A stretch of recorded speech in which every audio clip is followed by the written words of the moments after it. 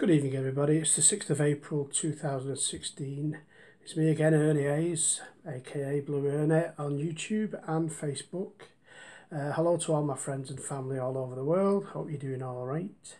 Now, I did a video yesterday about my latest purchases, and just like to say thanks to everybody who's watched it on YouTube, Facebook.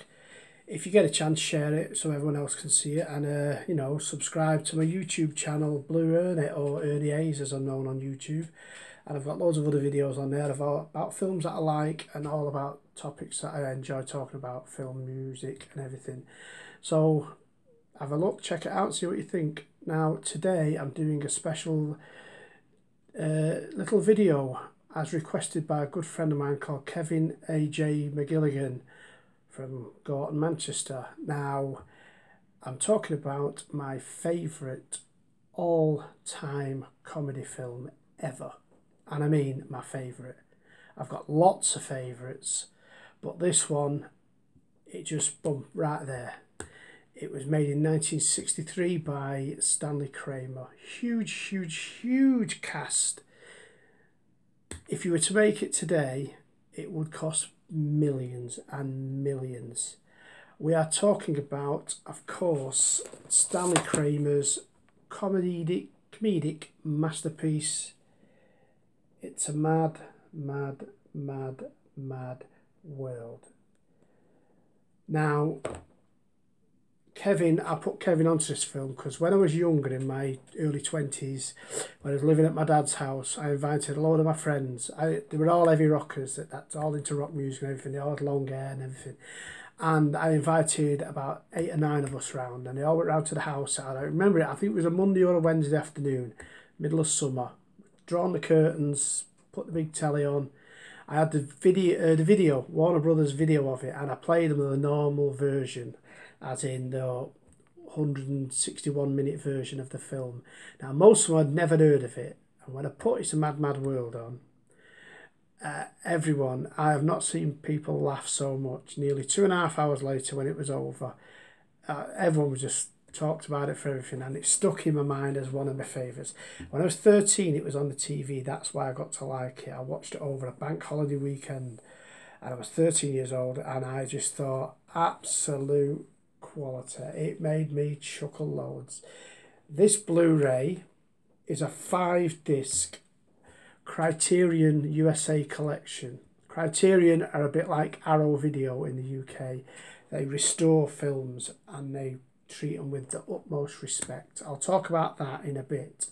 Since I've had the film in my brain for years as a kid, getting on for 40 years, I've acquired the cinema poster. It took me 15 years to find a UK quad cinema poster, which I've got upstairs in my bedroom in a frame. The frame cost me more than the poster, but it's a rare poster. It's absolutely amazing poster. I love it to bits.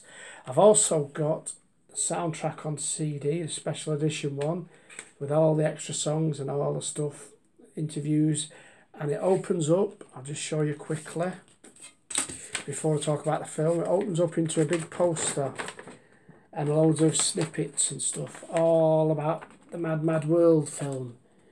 And there's all quotes, and then you turn over the other side and you've got more quotes, and then it opens up into a black and white poster saying, if ever there was a mad, mad, mad, mad world needed, it's a mad, mad, mad, mad world, it's now. And it's a good poster. I bought that a few years back. It's getting quite rare to get hold of on CD now. I used to have the vinyl, but alas. This is the American Region 1 DVD with the blue spine, which is out of print, or they call them oopsies. They're out of print, hard to get hold of. That's the Region 1, as I said. It gives you all that. It's also got a documentary, something a little less serious on it. It's a flipper. I don't like flippers, but it's a flipper, which means one side's the film, the other side's the documentaries and all that stuff. Before I talk about the film, this came last year by Criterion. I have My Auntie Jean, her daughter, Cheryl Basford Wilcox, lives in San Diego. My Auntie Jean was on holiday visiting her, and last year, it's Region A, so it won't play in anywhere apart from America. While she was there last year, I bugged her on Facebook, talked to her and everything, and I begged her to order it on Amazon USA for me on Blu-ray. And I think I paid $25 for it. Oh, it's very, very rare now. It's hard to find in the UK. It's not even on Blu-ray in the UK.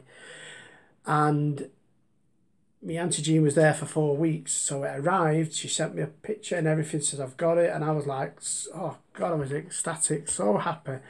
Big smile on my face, loving it. Then, when I got it home, I thought I had a multi-region Blu-ray player, but I only had a multi-region DVD section of it. The Blu-ray wouldn't play. So my stepsister, Joanne Lucy, lives in Chester, was also going to Florida last summer.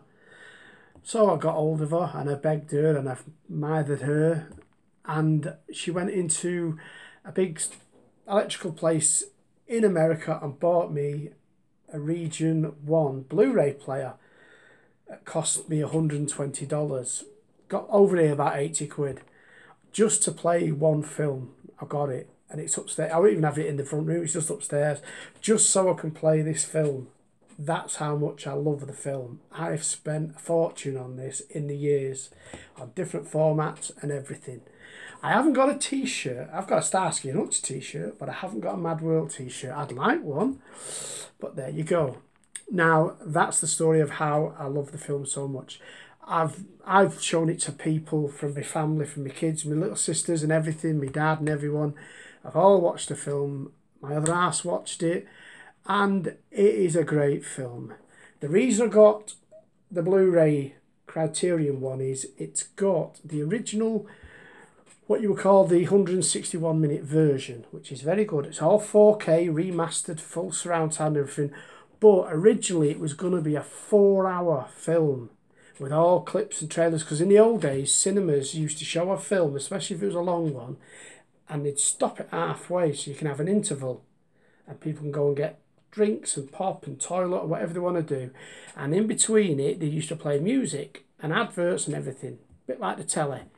So with this one, the people who've restored it have gone back and they've found loads of footage that they thought had been destroyed by MGM years ago, and they've managed to make a 197-minute version of the film in 70mm 4K DTS Master Audio restoration, 2.35 widescreen, because originally it was done in Sensurround and everything, and it was a massive film, and it is gorgeous, beautiful on Blu-ray, on a big screen, a big telly, surround sound. It's great. I urge anyone, if you've never seen it, worth checking out. The basic, I'll give a basic plot, I'm not going to spoil it. It's basically, it starts off at the beginning, there's a car going down this road in the middle of nowhere in a desert in America. The car goes off the road and crashes down into this valley. 5 cars behind it pull up to go and see what's going on, and they run down to help this driver, and all these people are hanging around this guy, and he starts telling them, because it's in the trailer, you're not going to have any spoilers, because it's a comedy, it's just about greed, people wanting money. This guy is a robber, and he's hidden, for that year, is a lot of money, $250,000 or $350,000 under a big W, right? In Santa Rosita. That's all they know. And as he says that, he literally kicks this bucket and it comes down the hill. And that's the beginning. So all these people who've heard all this are all looking at each other thinking, is he mad, is he crazy, is he daft, is it a load of rubbish? But the police turn up and they all clam up and shut up and at the beginning, and then they basically all go up into the cars and they go off driving. But they don't go fast. They're all following each other and they're all talking in between, thinking about he believes it, she doesn't, and it's absolutely fantastic. And eventually it becomes a race because they all don't trust each other. They all want to get to this big W and get the money. But no one knows where the big W is apart from it's in Santa Rosita. So these are hundreds of thousands of miles away, and they just start heading off in this race. And along the way, they meet loads of people, loads of different people, and everyone. And before you know it, all these people are trying to get this money, or find this place where this money is. And it is absolutely hilarious. It is fantastic. I'm going to give you some of the names in the 63 original version. Here we go. I'll get my trusty poster because I'll forget them all otherwise. How's this for a lineup? If you had this today, it would cost over 300 million to make because they'd all want money. Spencer Tracy, Milton Berle, Sid Caesar, Buddy Hackett, brilliant, one of the best comedians ever. Ethel Mermin, legend. Mickey Rooney, Dick Shawn as Sylvester, Phil Silvers, aka Bilko, Terry Thomas from England, fantastic. Jonathan Winters, another legend. Then you've got Edie Adams, Eddie Rochester Anderson, Jim Backus, Joey Brown. You've even got Andy Devane. You've got Peter Falk, Columbo is in it. You've even got Jerry Lee Lewis is in it. Not Jerry Lee Lewis, Jerry Lewis. You've even got Buster Keaton, Don Knotts, Carl Reiner, and the Three Stooges make an appearance as well. Honestly, with a cast like that, and they're all after money. If they remade it today, I've said it 3 times. Well, they did try and remake it in 2001. The people who did Airplane, the Zucker brothers, did their version of it called Rat Race with John Cleese, Whoopi Goldberg, Cuba Gooding Jr. and Rowan Atkinson. Enough said. They've also did an Indian Bollywood remake as well called The Halama. All failed miserably. If you want a laugh, and I mean it seriously, I'll just open this up. The reason why I got this, as I said, it opens up into this humongous, there we go, it's a mad, mad world. Then it opens up into that with all the store credits. And then it opens up into that. I'll have to go along and open that one. You get 5 discs in total. There we go. And when you turn the back round, as I said, you turn it round, you end up with one of the posters on the back. And obviously all the extras. It comes with the roadmap where they started off and where they end up looking for the money.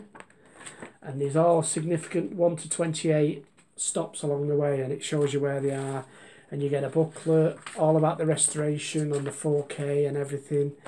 Fantastic set. If you ever get a chance to get it, I've heard Criterion are coming over into the UK and going to release films in the UK.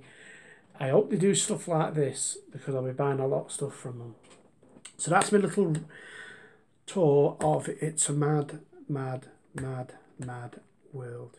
If you fancy a laugh, a good old-fashioned laugh, and I mean belly laugh, no bad language or anything, you want fun, action, stunts galore, no CGI. All of this was done with proper stuntmen. If you want fun in a capital F, get It's a Mad, Mad, Mad, Mad World. It is the best comedy ever made. And I mean that. In my own opinion, I love it. And there you go. Enjoy the rest of your day and enjoy the weekend coming up. I'll see you all real soon. I might do another in-depth DVD video of another favourite of mine. Probably with Nail and I, something like that. I don't know yet. See how we go. But everyone, enjoy yourself. And remember, it is a mad world out there. It's alright.